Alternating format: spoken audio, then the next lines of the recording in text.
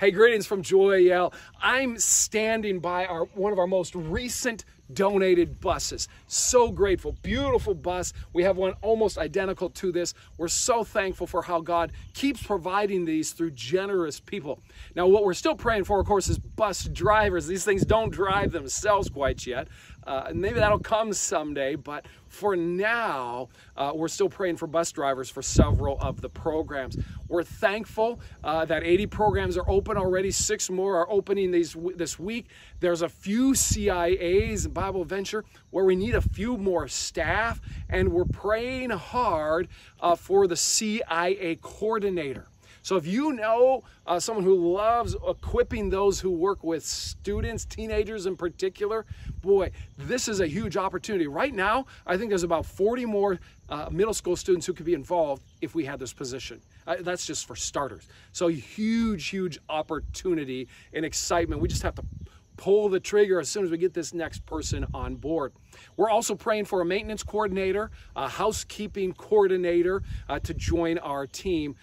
I'm so thankful for the year-round staff we do have now, even for the equipping coordinators. In fact, this week, all of our equipping coordinators, Bible Adventure leadership, is meeting together on Wednesday just because things are going, and they get together and they encourage each other and they strengthen each other.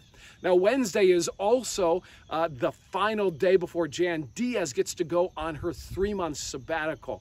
So be praying for Jan that she'll be refreshed and renewed during this time, and all the Bible Adventure people who are stepping up. Mother-daughter is happening this weekend. There's a few more spots. Of course, not only do we have mother-daughter, then we have our momentum. This is great for middle school and junior high students to come to. Then we've got our father-son retreat, and we're looking forward to that. If you haven't registered yet, well, fathers and sons, now's a good time to do so.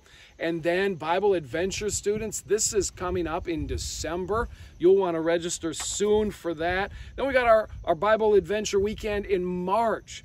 We've got also the mother-son in March, and then we've got the father-daughter in April. So some real exciting things that are coming up. We've got our stewardship banquets. We hope you'll join us. We hope you'll bring some friends who'd love to learn more about the ministry. Maybe they already know about the ministry. Just come together. Great meal and a great time just being encouraged, hearing stories of what God has done. And that's our Divine Power Banquets. Well, recently I was at a conference, Child Discipleship Forum, and I want to share some key things from this that'll encourage you as well in your ministry. You know, one of the things we're trying to do is help to make disciples of Jesus Christ who will expand God's kingdom around the world through spiritual multiplication. This is part of our vision here at Joyelle. Another word for a disciple is an apprentice. It's a follower. And to all of you volunteers, Barnabas mentors, CIA, or camp, what we're really trying to do is help these young children follow after you. And so first thing realize is when you're doing this is just being with them is so huge, because they get to see you and they get to see how you live and they get to see how you follow Jesus. And so not only do we want them to be with you, we want them to become like you because you're their teacher. And so as they learn more about you, it's important to help them become like you and then to do what you did. See, the original 12 disciples, apprentices of Jesus, got to be with him all the time, and they got to see who he was and what he did, and then he used them to expand his kingdom. And in the same way, God is using you. So I pray this encourages you and fills you with some confidence. One final thing I want to tell you. Last Tuesday, our board voted to go ahead with construction on the Shepherd's Lodge. We're really excited by this.